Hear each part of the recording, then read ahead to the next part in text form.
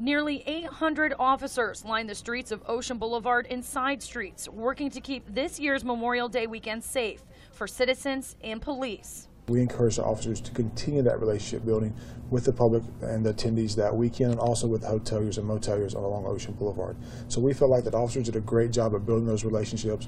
They interacted with the public well from the feedback that we got, and so it made for a very positive weekend. Atlantic Beach Bikefest coincides with the holiday weekend, and according to Myrtle Beach Mayor John Rhodes, there were about 300,000 people in the area. He says Saturday was the busiest of the 4 days.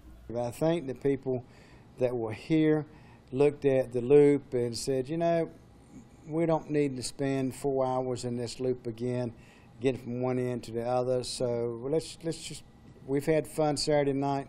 Let's go on. Myrtle Beach Lieutenant Joey Crosby says most of their positive feedback was about the 23-mile traffic loop. Many motorists told us they felt a lot safer in that pedestrians could not just walk out into the highway, so they felt safe traveling up and down the roadway. So that was one of the biggest compliments that we did receive. According to Myrtle Beach statistics released Friday, calls for service were up about 100 from 4,000 last year. Although the attendance was down, our calls for service were up.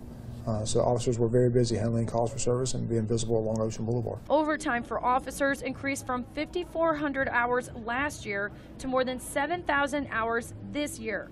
Lieutenant Crosby says part of that is because all Myrtle Beach police officers worked the Thursday before to start their operational plan. They worked extremely long hours, and they worked really hard for the entire weekend to achieve our goal of making the place a safer event for not just the attendees and not just our citizens, but for those that came to assist us.